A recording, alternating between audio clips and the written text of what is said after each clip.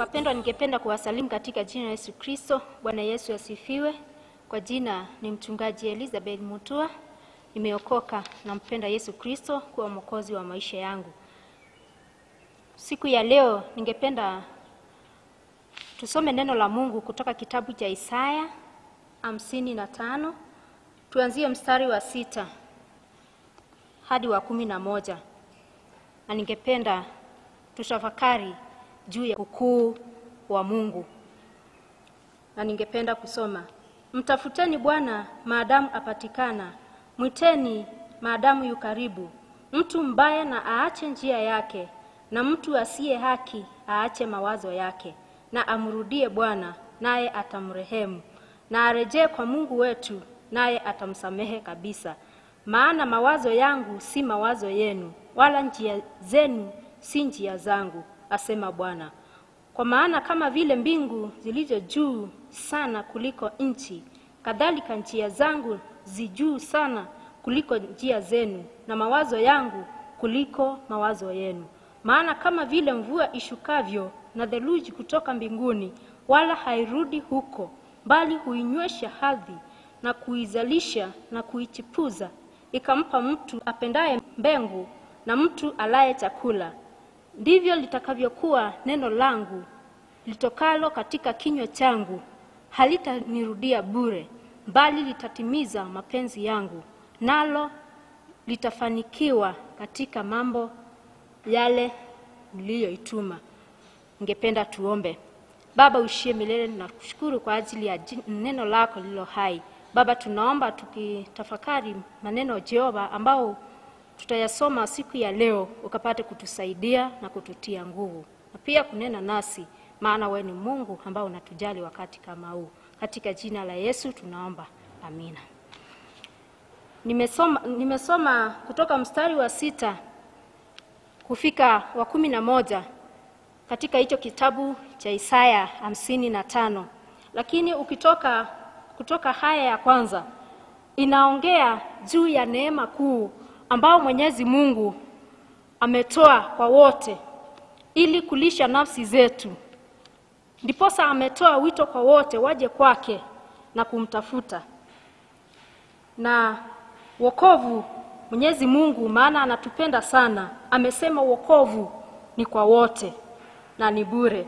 Ukisoma mstari wa 6 kuteremka, asoma mstari wa 6 na 7, Mwenyezi Mungu anatoa wito kwa ajili yetu ili tukapate kumkaribia, na anataka tuwe ndani yake. Maana anatuambia tumtafute wakati kama huu, maana anapatikana, yu karibu nasi. Anasema tutubu, na kumtafuta ni kumkaribia Mungu.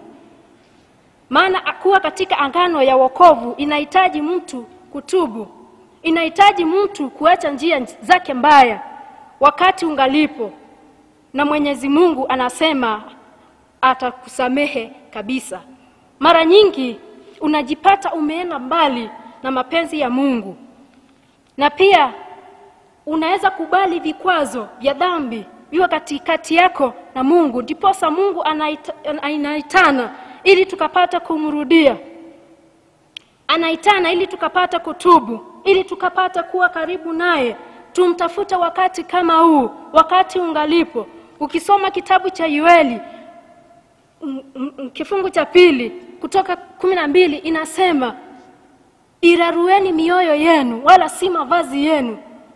Kumaanisha Mungu anataka tutubu kutoka ndani, si kuonyesha kwa nje. Mungu anataka tumrudie, tuache njia zetu mbaya. Asa wakati kama huu Mungu ametupa nafasi kuwa katika nyumba zetu, kuwa katika mahali petu.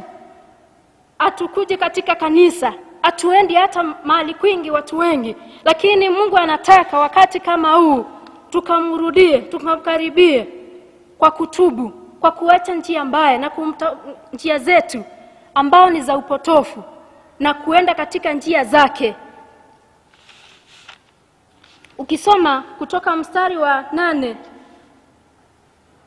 pia Mungu kuna jambo ambao anatuambia mahali pale. Anatuambia mawazo yake si mawazo yetu, wala njia zake ziko juu sana na njia zetu.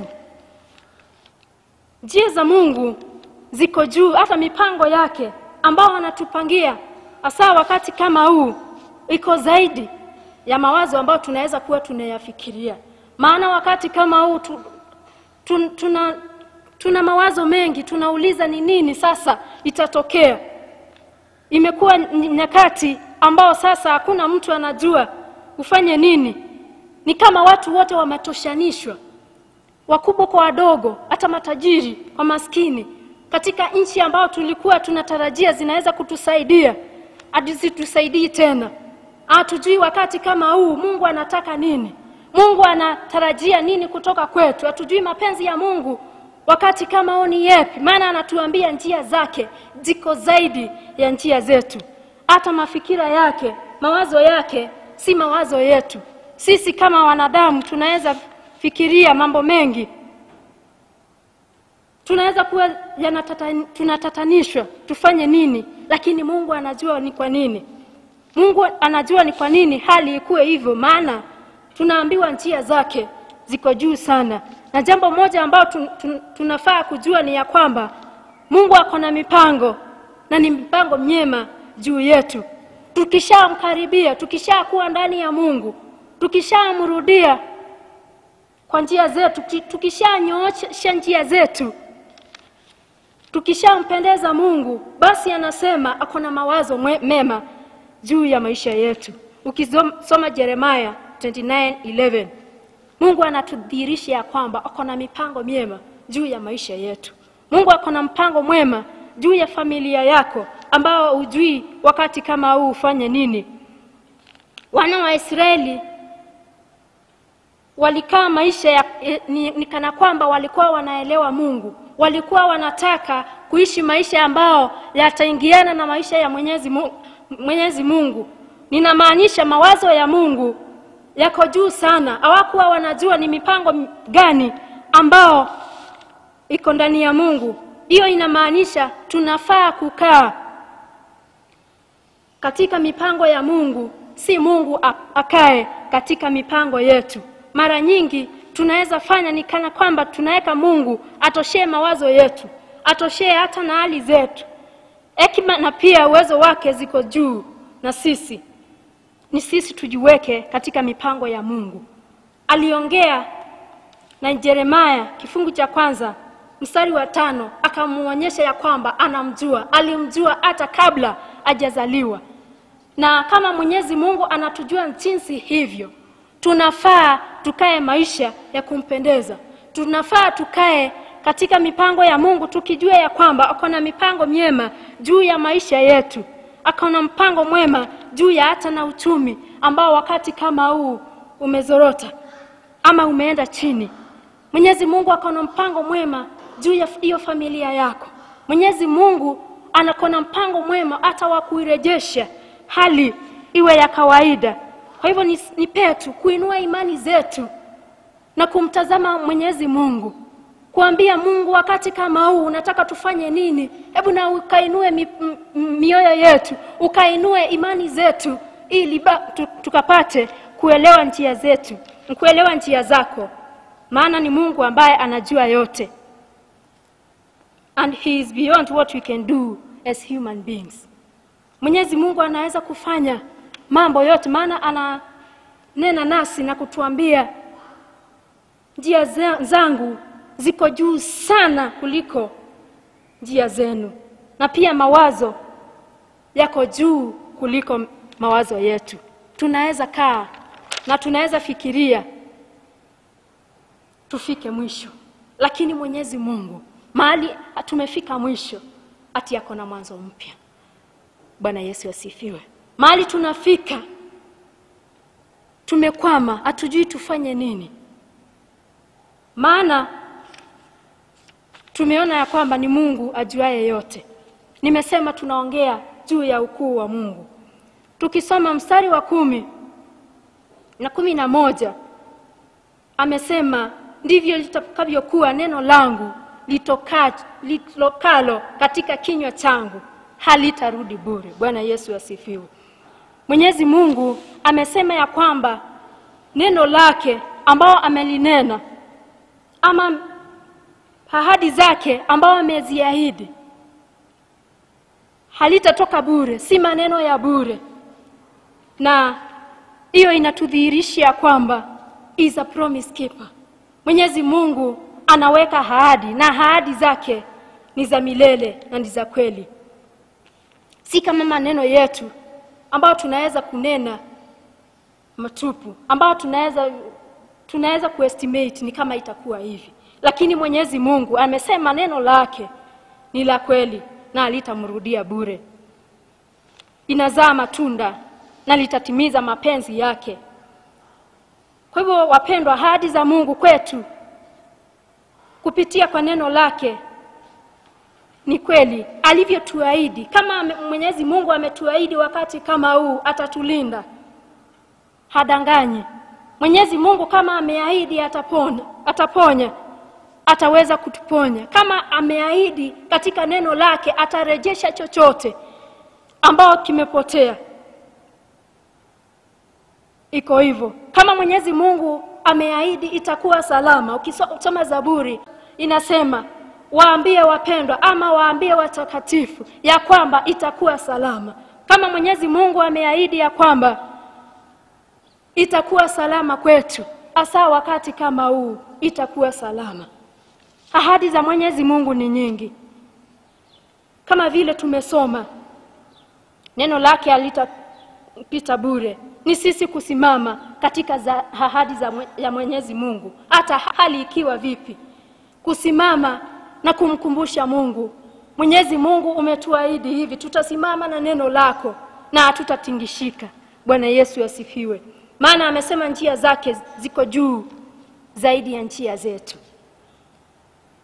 Na ametukumbusha ya kwamba ndivyo itakavyokuwa neno lake.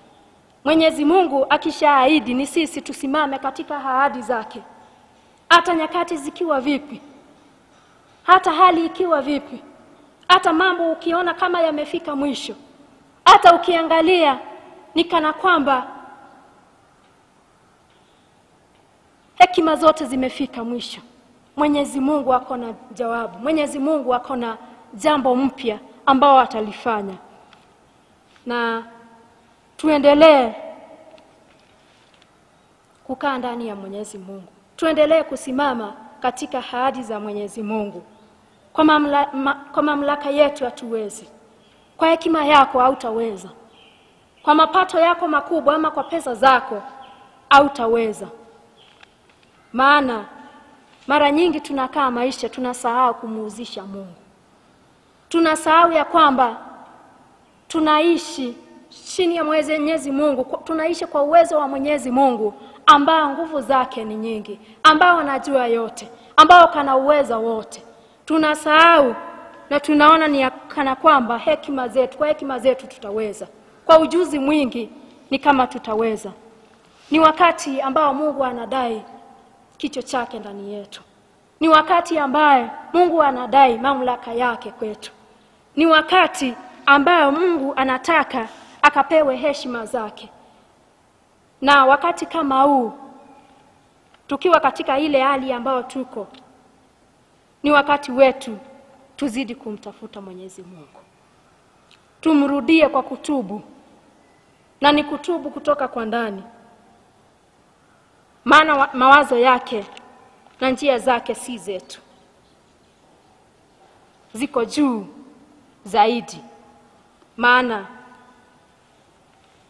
ni Mungu mkuu, na amesema ya kwamba neno lake halitapita bure.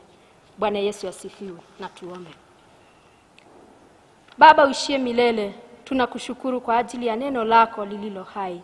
Asante Jehova, maana umetukumbusha ya kwamba unadai kichwa chako ndani yetu. Tunaomba maana wewe ni Mungu mkuu na unajua yote na unaweza yote mfalme. Ili Baba wakati kama huu ukatie mioyo yetu nguvu Jehova. Ukainue imani zetu Jehova na tukakutazame. Tukakutumainie Jehova ili tukaone ukuu wako, maana ni wewe Mungu mkuu. Baba bariki mtazamaji Jehova.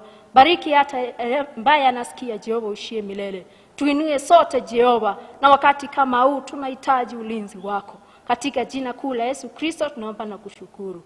Amen.